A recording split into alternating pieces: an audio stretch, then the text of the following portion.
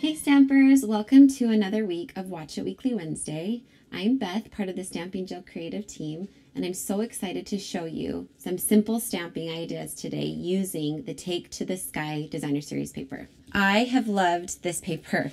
It's brand new and it features some of my favorite colors. It's full of neutrals and it's got kind of an aviation theme.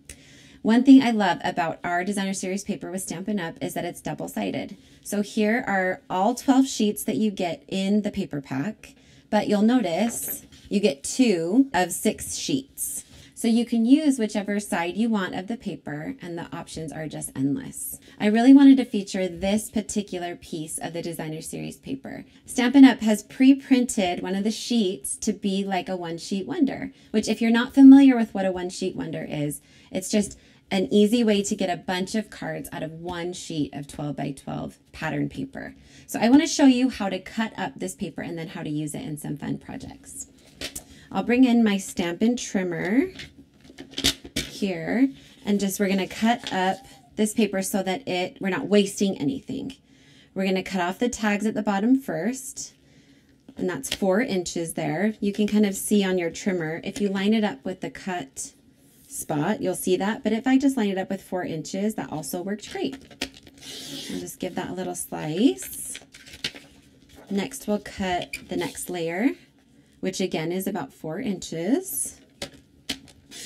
I'll give that a little slice. And then you've got your tags, your little cards there, and then some bigger ones here.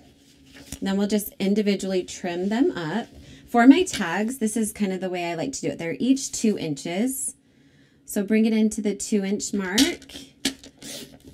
cut it, and then you'll just use your snips just to trim off these little extra layovers here.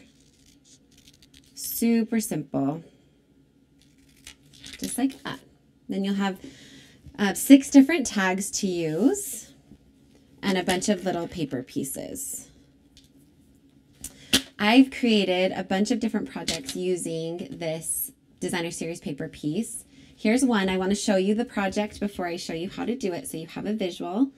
I loved using these with the note cards and envelopes that we offer. They were kind of the perfect size for them and for some of these smaller pieces, but I wanted to take up a little more space, and I thought this background image was cute with the scene there, but I wanted to cut it up into the different pieces. So let me show you how I did that. I'm going to take this piece of the Designer Series paper and trim off that image here. And then I'm going to trim it. I want my biggest piece on the top, so I'm going to cut that at 1 3/4. And I know it feels scary to cut your Designer Series paper, but stay with me. It'll be cute, I promise. And then my next cut's going to be at 1 1/4, and that will leave my bottom piece here at 1. So they're a little stair step, big to smaller. Let me scooch that out of the way and lay these here, and then I'll show you.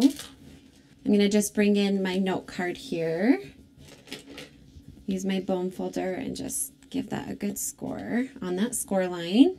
And I've got my sheets here. I'm just going to adhere this with some green glue. So you'll notice that this little piece of Designer Series paper is smaller than my note card by about 1/2 inch. So I'm going to spread this out so it looks really even. Let me give you a couple tips on how to do that.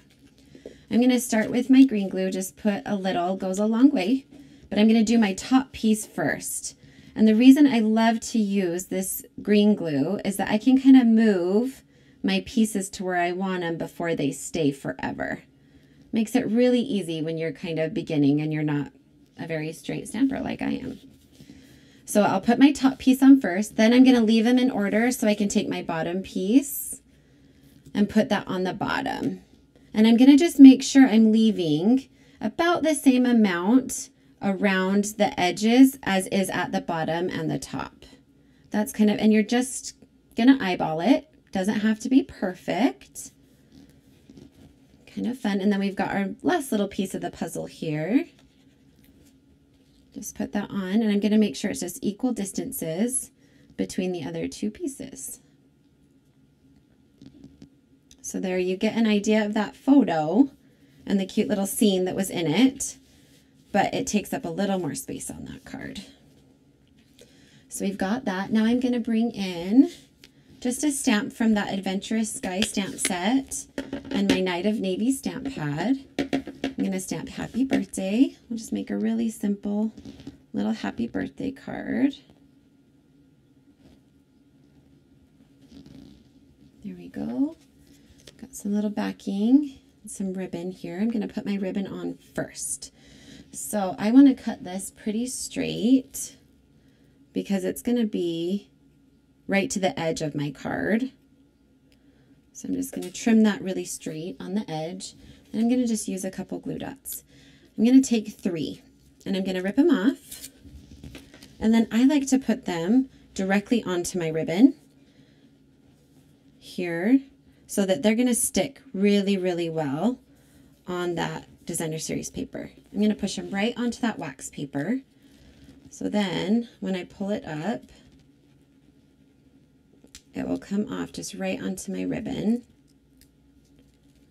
And then it just stays put where I want it. It's really sticky. These mini glue dots are almost like a little piece of, like a glue gun, like a dried little glue gun dot here. So I'm going to put that down just right to the edge of my card, just like that. Okay, I'm going to trim that again, just because I want it real straight. There we go. And I'm going to trim, actually, let me put this on first so I know that we're all set. I'm going to put a little dab of glue here. Just going to pick up my sentiment here with my Take Your Pick tool so I can get it really straight on there. When these are so little, my big fingers don't love to hold it straight. Then I'm going to add some dimensionals on the back of my Happy Birthday because I want it to pop a little bit off the page here. Let's do 3. And then we'll just stick it right above that little piece of ribbon. And then let's trim our ribbon here. So the glue dots are going to hold it really in place, but it kind of looks just like a little extra layer. I want it to look a little beat up because that picture is a little vintage. I wanted the ribbon to match. So I'm just going to take my fingernail and just kind of shred that ribbon. This basic beige ribbon is really easy to do that with. It's kind of a fun little contrast. I liked using the adhesive back texture dots here just to add a little bit of extra interest. So I'll add a few of those here just to finish it off, just like that. So quick and so easy. Make some really fun cards. These are great for masculine cards or if you're just trying to make a bunch of cards very quickly. So let me show you some other projects I've made using this one piece of Designer Series paper. I started with the tags and I made a bunch of these really fun little tags. I've just added some stamped images and some sentiment and a little bit of the Designer Series paper along with some ribbon. Got that one. Here's Happiest Father's Day. And then this one I think was my favorite, To My Friend. Really fun. I also took one of the tags and put it right directly onto a note card. Made it a really cute focal point on the card. I took some of the other pieces here. Really simple. Just added it to a note card so it's a little bit of the smaller size. Added the sentiment. You're the best, plain and simple. That little 3 by 4 inch piece for me for the note cards and envelopes were just a little small. So I just cut another piece there in half and then layered it at the bottom. So we got a good contrast and we're able to fill up that space. So fun. Here's another way. I just added some textured, some stamped cardstock to the back of that one to fill up that space because I thought this little plane was so cute. And then here's that final project again. So just using this one piece of Designer Series paper from the Take to the Sky Designer Series paper pack, I was able to make multiple cards and tags in a really short amount of time.